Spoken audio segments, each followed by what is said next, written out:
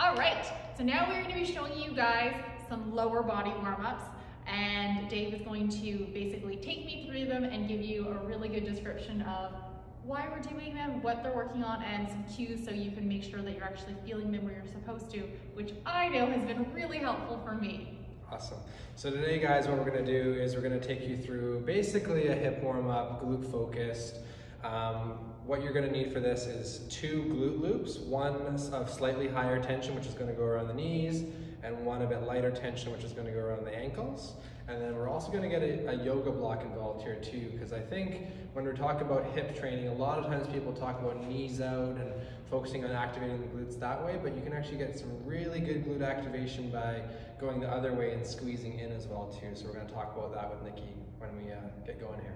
Absolutely, and we've been doing some of these actually last week, so I'm incorporating them into not only my pre-leg day training stuff, but actually for like rehab purposes as well. And when we did these together, he's like, "Oh, Nikki, you sweat through your sweatshirt." It was, I think people always really underplay how challenging these can be with not necessarily a lot of weight or equipment, but honestly, these are amazing and just such a good way to really improve your lower body strength and engagement.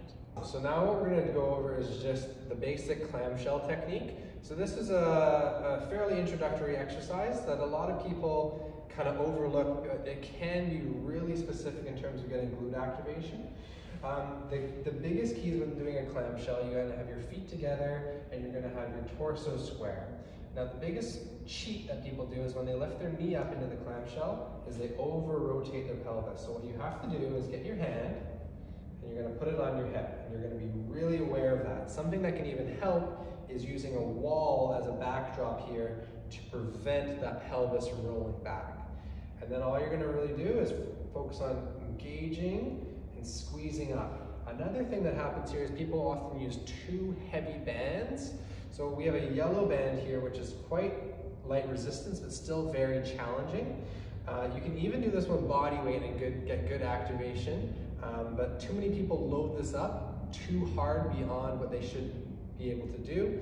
You want to focus on getting good range. If you're only lifting your knee up 2 or 3 inches, the band's too hard for your needs. Good, awesome. Another variation you can do with the clam is by straightening out the thighs, and then you can do a clamshell here as well too. And it's just going to hit the glutes in a slightly different way. So it's good that we're hitting these glutes from all angles to create good hip joint stability. The next drill we're going to do here, it's a side-lying hip internal rotation drill. So when we think about the glutes, oftentimes people think about abduction, extension, external rotation, but the glutes are still important in terms of controlling internal rotation.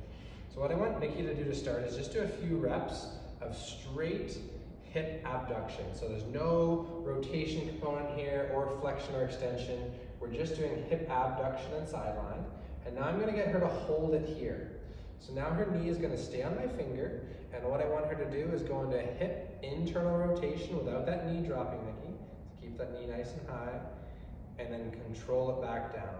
Now this one is a big time burner. So take your time with it. You might not be able to do a lot of reps, but focus on good control. I don't want you doing super fast internal rotations. I want you to work on controlling your hip joint. And good, let's go back down. Perfect. So now that we've done the hip bridges and sideline techniques with the bands, we're going to use the yoga block. So the yoga block's a great tool to work on our ability to maintain hip adduction. So when we talk about hip stability, we always talk about the glutes. And the glutes are important for hip extension, external rotation, and abduction. But it's also important to work adduction, so we have a nice 360-degree stability of the hip, okay? So what I want Nikki to do here is she's going to squeeze the yoga block. Imagine someone's pulling it away from her, so she's really got to squeeze. And then I want her to give me a 3 or 4 second bridge up and a 3 or 4 second bridge down, always holding tension in those adductors and still focusing on getting a nice glute squeeze, focusing on the posterior tilt. And this is going to get a great 360-degree hip stability activation. She's going to get adductors, she's going to get glutes, and it's going to just be a great drill for warming up the hips as a whole. So now we're back at our side here, and instead of using the bands, we're going to use the yoga block again. And again, this is going to be to help activate our adductors a bit, but also now we're going to start working on that hip internal rotation control again. So what I want Nikki to do, she's going to focus on two things before doing any movement. I want her to get a nice adduction, so she's going to squeeze the yoga block down. Imagine someone's pulling it away from her. And then what I want her to imagine is drawing her femur back into her fingers here. So put your fingers here for me, Nikki. And imagine drawing that femur kind of backwards. And now, while holding those two things, I want her to go into a hip internal rotation, nice and controlled, and I want her to control it back down too.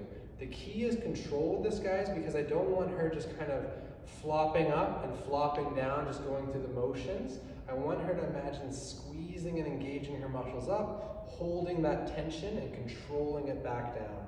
So you can see she's shaking here without any bands or resistance or weights. She's just really focusing on engaging the muscles and making sure that adduction's locked in and the posterior draw of the femur's locked in as well too.